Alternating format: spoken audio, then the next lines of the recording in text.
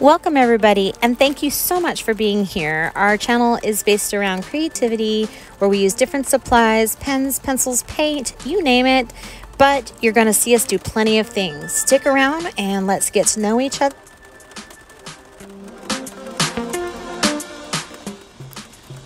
One of my favorite things to do is go out of town and look for different books that I can't find in my local area.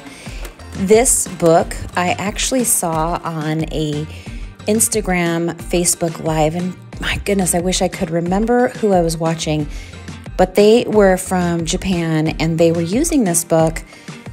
The coloring was just gorgeous, guys. This book is so cool. It goes from the beginning and kind of shows you some of the illustrations and what they could look like. And then this other page tells you about technique and how to use certain products on the paper that is within the book and what you can expect the outcome to be. I love to use colored pencils when it comes to doing florals. I'm so new at this, guys. I am just trying to get down technique. So let me know if you've colored in this book before and if you like it. I am in love with this book, but let's see what else we can find in here. It has full page ideas of coloring and maybe what the original artist happened to do. I love cherry blossoms. They're just such a beautiful thing, but I do have allergies to them, so it's better to color them than look at them in real life. Anyway, so this book is incredible in the different colors, what is available, what you can do. Now, I'm one of those people that loves to look at pictures, but I am not about copying the same style as what they have demonstrated. But these are beautiful. I mean, that's so beautiful. And those pink colors, I mean, just to be able to challenge yourself to get that much of a rich color and these bluish purple colors with that bee. Oh, look at this. This one just makes me happy. Oh, that yellow. It's so beautiful. I truly, truly love that they've done this. And they didn't short us for coloring pages, I'll tell you that much. I felt like, oh, I didn't know I was buying a magazine. But it is nice because these are very, more realism. So they take a little bit longer to get those layers. And this is the receipt for the book. It looks like I paid, I can't see that. Sorry, guys, if you want to zoom in. I think I paid $17 or $19 for it. Here's some information. Of course, I don't understand Japanese, so I wouldn't be able to tell you.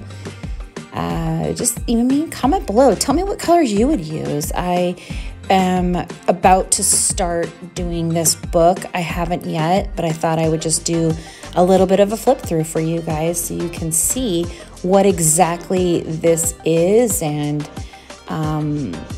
yeah, I think that coloring florals for me is extremely intimidating.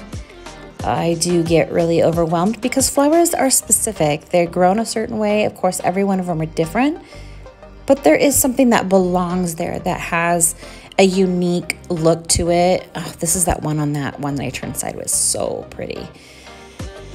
Oh, and the colors, I cannot wait. I hope that I can execute it the way it's done here. Of course, it's always, always, always intimidating.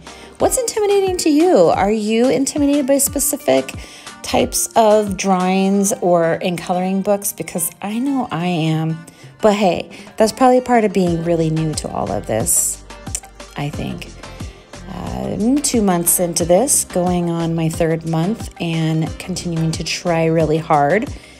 I've got quite a few things over in Instagram now, so feel free to stop over there, take a look at what it is that I've been doing.